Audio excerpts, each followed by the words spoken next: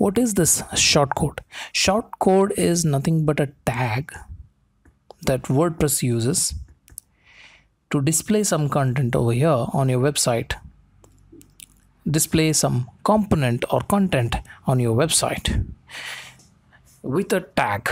See, this is a plain this is just a section, right? And here I have added this shortcode. How to add it? Let me just show it quickly. You just need to grab this shortcode widget and drop it. As soon as you drop it, you have an option to enter the shortcode.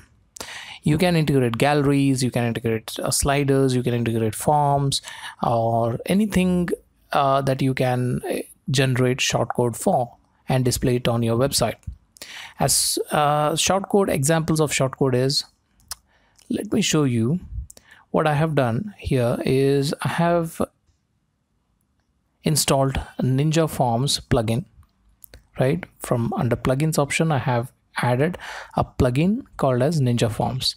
Ninja Forms plugin is a plugin by using which we can easily create contact forms, right? And I have already created a contact form called as Contact Me.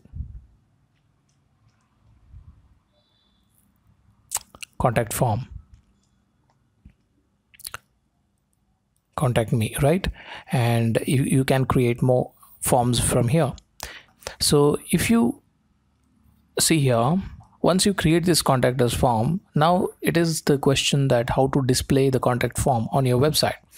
You can display this contact form by using this shortcode. You just need to copy this and go here inside Elementor and use this widget called as contact use this widget called as shortcode, and then inside the shortcode just paste the shortcode.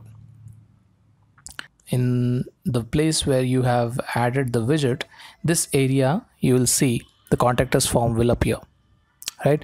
There are two shortcodes here. Let me just remove one and let me just keep this.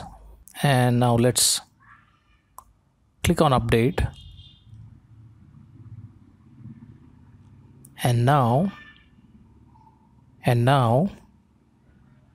if you go scroll down, you can see we have a Contact Me and these form fields have been appeared, right? So this way we can integrate any custom new components easily within Elementor by using this widget called as shortcodes.